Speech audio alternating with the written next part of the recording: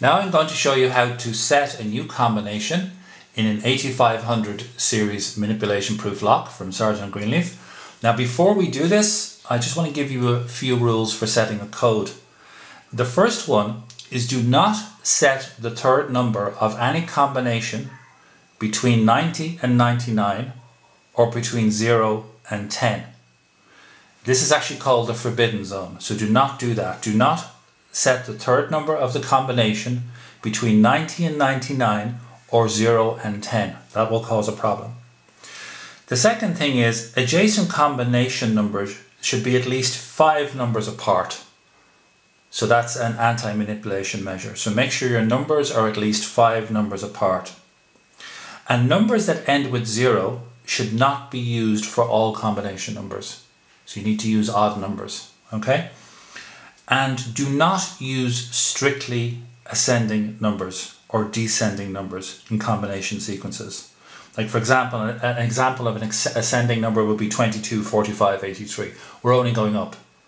Or 83, 45, 22, we're only going down. So do not use strictly ascending or descending numbers. These are all security measures for a manipulation proof lock, because a manipulation proof lock is only going to be used in a very secure environment, okay? Now I'm going to show you how to change the combination in an 8500 series S&G manipulation proof lock.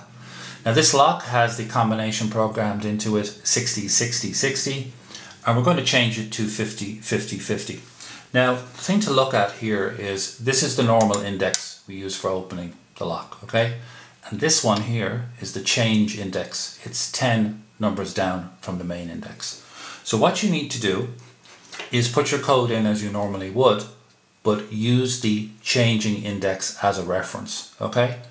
So the first thing we're going to do is we're going to go to 60. Now I've twisted this quite a number of times so I can stop at 60 anytime I want.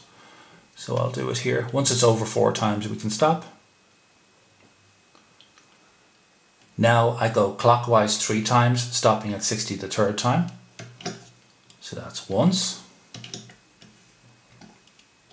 twice, and this is the third time coming up.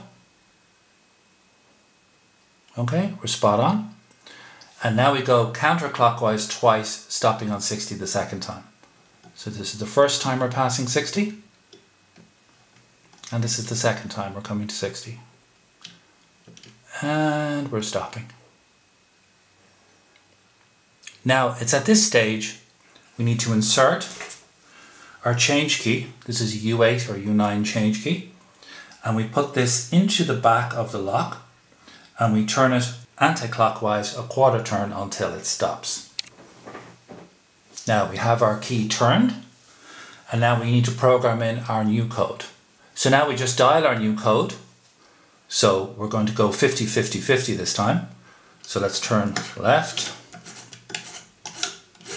a couple of times, keep going. Once it's 4 are over, and we will stop at 50.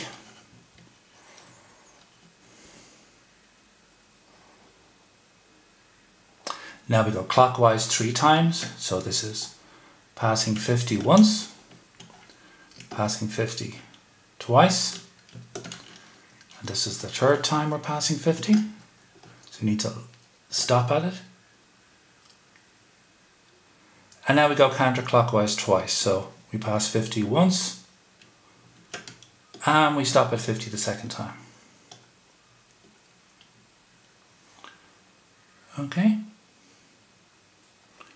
Now that we've stopped at 50, we turn the dial right 10 numbers till the 50 aligns with our normal index. So there we go. And then we turn our key back and take it out. So now we should be successfully changed to 50, 50, 50. So let's try it, okay?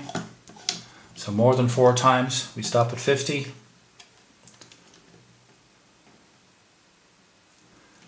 Left, 50 once, 50 twice, stopping on it the third time.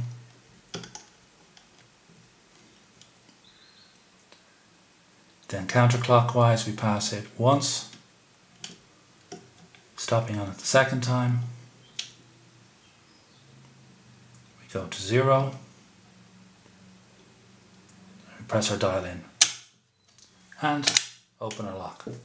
So that's successfully been changed to 50, 50, 50.